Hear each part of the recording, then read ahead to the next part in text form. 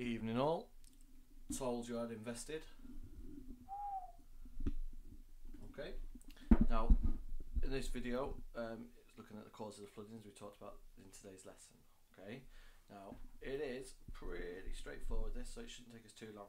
So what I suggest is, as you're going through, you take some notes and draw whatever diagrams you need to in your books. Okay. So the end of this tutorial, to know what flooding is, to understand the physical factors that affect flooding, and to understand the human factors. So we're going to take these two things separately. But first things first, what is flooding? Well, flooding is simple. It occurs when there's too much water that gets into a river, causing the river level to get too high. This leads to a river spilling over its banks and onto the floodplain. Flooding can be caused by human and by natural influences. So you'll all have experienced flooding, you'll all have seen it on the news. It can be caused by all sorts of different things, and what I want to consider first is I want to consider the physical factors first that cause flooding. As we go through this video, it will go quite quickly, so at any point where you need to, just pause it, make the notes in your book, or whatever, okay? So let's go for the physical factors first. The first one is the obvious, and it's prolonged rainfall. So prolonged rainfall causes a problem for a reason, and that reason is shown in this image here. Okay, now this image is showing saturated ground. Okay, excuse my handwriting. Saturated ground. Now saturated ground is caused by prolonged rainfall. So when it rains for too long, the water is sort of like a sponge, and the ground is sort of like a sponge, and it can only hold a certain amount of water. So at the point where the ground has too much water in it, it becomes saturated, and that leads to a thing called runoff. Now you remember runoff when we looked at the drainage basin. Okay. Now when no more water can get into the ground, this causes it to run off. So let's have a look at a little. Here's our ground. Okay, and we've got a bit of a slope in it. Okay. Now when it rains, the water will fill up to a certain point. Don't know, grey will do, whatever. Okay. So it'll fill up all the spaces within the ground until that ground can hold no more.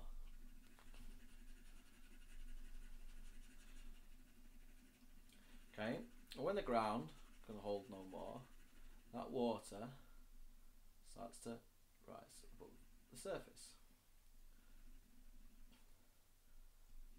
Now when it gets to the surface, because it can't infiltrate down anymore, if it continues to rain, it can't sort of infiltrate back down into the soil anymore. This causes the water to run off over the ground towards the nearest river channel. Okay, so prolonged rainfall leads to saturated ground, which in turn means that no more water can enter into the soil, infiltrate into the soil, which means in turn more water runs over the surface into the river. That means that the river's going to rise quicker and potentially flood faster. Okay. The next one is heavy rainfall. Now, heavy rainfall is important because if it rains so hard, okay, the water doesn't get an opportunity, if you like, to infiltrate into the ground. So what you find is that when it rains really hard, that the water will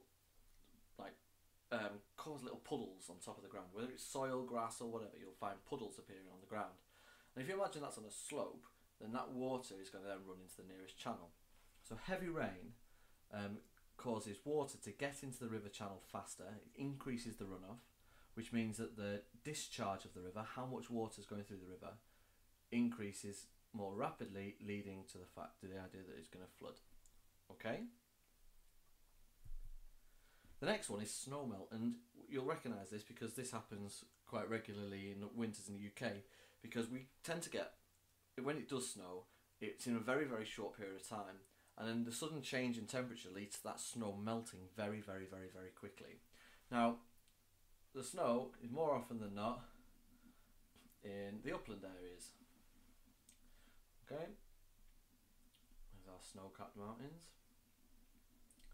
Now, when that snow melts, when snow melts, it turns into water. when it turns into water, it's got to flow down the hills and into the river. Okay, so snow melt, when it melts quite quickly, leads to a lot of water being quickly added to the river. So that leads to an increase in the discharge again, which if you increase the discharge, there's more water in the river. If there's more water in the river, there's a higher chance it's going to flood. Now, relief in the shape of the ground and the shape of the land, can also have an impact. Take this picture here, for example. We've got steep slopes flowing down towards the river. Now, because of gravity, any water that flows on those steep slopes is going to get into this river much quicker than, for example, a river that's on flat land.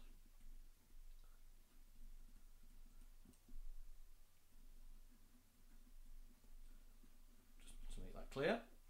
Okay. So, because where the ground has got steep slopes, where the relief of the land is steep, it means that water is going to get into the river faster. So the runoff here, will be quicker. So the time it takes the water to get down into the river is faster. That means that the discharge of the river will increase, which in turn leads to a higher chance it's going to flood. Where the land is flat, obviously because there's no gradient, it's the water will flow into the river off the land much slower. So where water is flowing over the ground and into the river, it is much slower. Okay, so that means that the discharge doesn't rise as quickly because the runoff isn't as fast. Therefore, the chance of flooding is a bit less. The next one is geology, and when we talk about this, we've got to introduce two types of rock. Okay, permeable rock and impermeable rock. Now, the difference between permeable rock and impermeable rock is that permeable rock has gaps, pores, between each of the molecules or particles of rock, if you like. Whereas impermeable rock is a pretty solid rock with very few pores in it. Okay, we can call permeable rock porous. Okay, and we can call it that because it has pores in it. All right. Now, what that means is another term for you, and it's from the water cycle and drainage basin work we did earlier. If the rock is permeable and has holes in it and pores in it, that means that water can percolate, okay, into that rock. So water can travel down through the cracks in the rock. Okay, so if it can travel down through cracks in the rock, that means that it's almost being absorbed by the rock. If you see what I mean. I know it's not quite absorbed, but it's moving down through the rock into the ground below.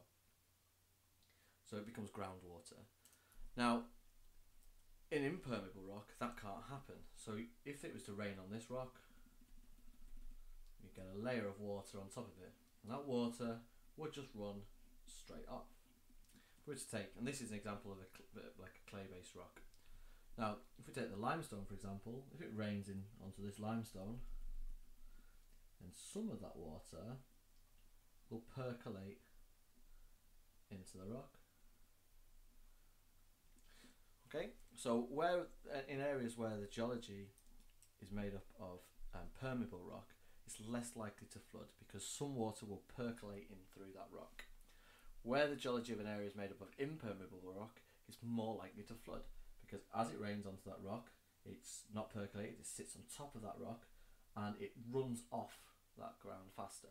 Okay, so it runs off that ground faster, it gets into the river quicker, the discharge of the river goes up, and in turn it leads to a higher chance of flooding.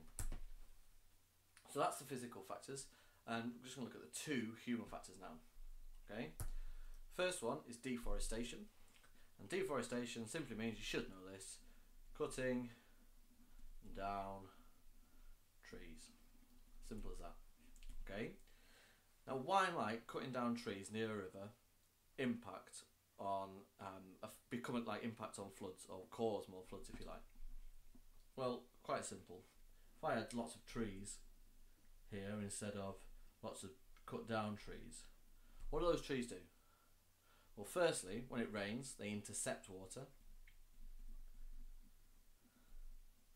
But also, trees are essentially a store of water, so they soak up water from the ground. Okay? And because of this, if trees are present, it means that the water is slower to get into the river because it's either intercepted by the leaves of the tree or it's stored within the root system of the tree. If you deforest, well, that interception goes. That store of water within the root system and the tree itself goes. So in this case here, the water hits the ground and simply flows in. In an area where it's forested, the water goes, it becomes intercepted, some of it is sucked up by the trees, and little bits of it will slowly make their way to the stream. But in this, or the river, but in this instance, where we've got deforested area, that water gets into the river much quicker. The runoff is faster because the trees are missing. That means that in turn the discharge of the river increases quicker, and if the discharge of the river increases quicker, that leads to more chance of flooding. The last one is urbanisation. Now this is an image of Kendal, hometown, the motherland. Okay. Now what urbanisation does to increase the chance or the risk of flooding is it creates lots of impermeable surfaces. Okay.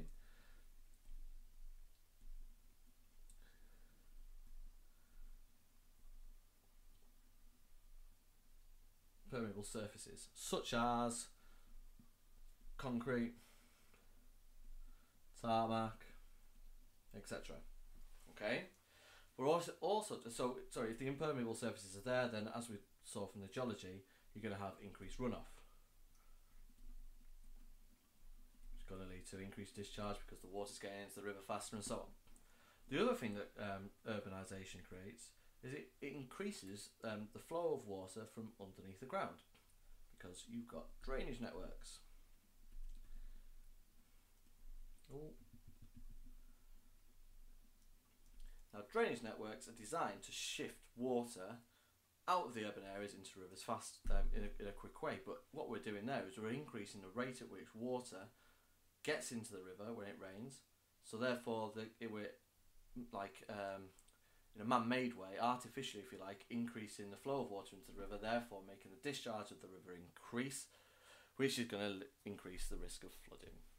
Okay, so those are our two main human sort of contributors, if you like, to increase chances of flooding. So just to summarise, excuse me, if you, I know that was quite quick, but you could be pausing it all the way through, go back, review bits that you didn't quite understand. In summary, here we go. So deforestation, for human factors, deforestation means less trees, which means increased runoff, increased river discharge and a higher risk of flooding. Urbanisation means that there are more permeable surfaces, which means there's less percolation, which means that there's increased runoff, and then a fast increase in river discharge and a high risk of flooding. We can also include in that bit there a bit about our drains and how they shift water faster to the river. In the physical factors, we've got prolonged rainfall, which leads to saturated land, which equals less infiltration, which means increased surface runoff, which leads to a quick increase in the river discharge, and that can cause flooding. Heavy rain means lots of runoff, which means a quick increase in the river discharge, which can cause flooding. Snowmelt, where lots of water is going through the river in a very short period of time. This leads to a quick increase in the river discharge, which can cause flooding. The relief on the steep-sided valley means that the runoff is going to be faster, which is going to increase the river discharge and can cause flooding. And then in terms of the geology, we're looking at impermeable rocks with less percolation, increased runoff, cross out one of those equals is, which leads to a quick increase in the discharge and a high risk of flooding. So if you think about it, when we're thinking about the things that lead to an increased chance of flooding, we're looking at things that increase runoff, that increase the runoff, and increase the discharge of a river.